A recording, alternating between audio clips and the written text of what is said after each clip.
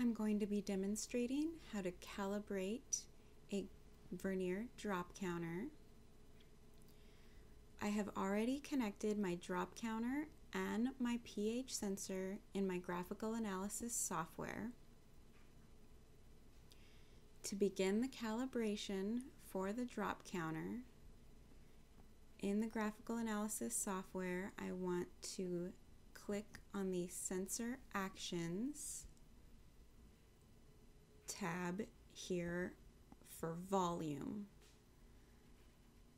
Then I can calibrate the drop counter, and all the instructions are written out here.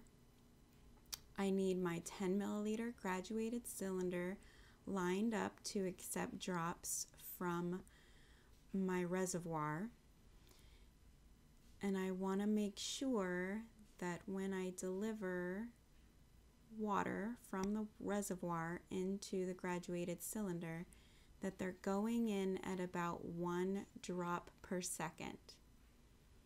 This will give you the best results for a titration, and so we should be emulating that in our calibration. And I'm going to continue with this process until the volume in the graduated cylinder is between 9 and 10 milliliters.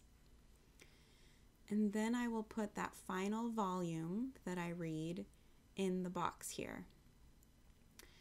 Now I've sped up the video recording here to 8 times what it was, so my drops did not just magically increase.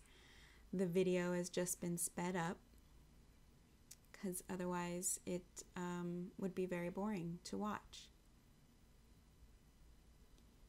So again, you want to make sure it's being delivered at about 1 drop per second until you are between 9 and 10 milliliters in the graduated cylinder.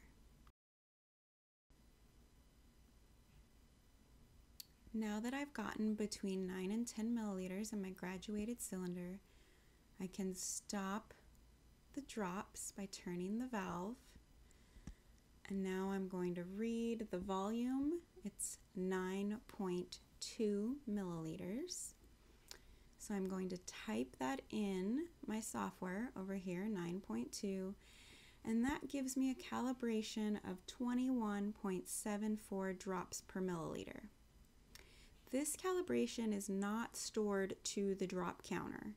So to save me some time in the future, I want to write this number down, and then immediately once I get into the software, go into this manual tab and type that value in there. Click apply. My drop counter is calibrated, and I am now ready to begin my titration.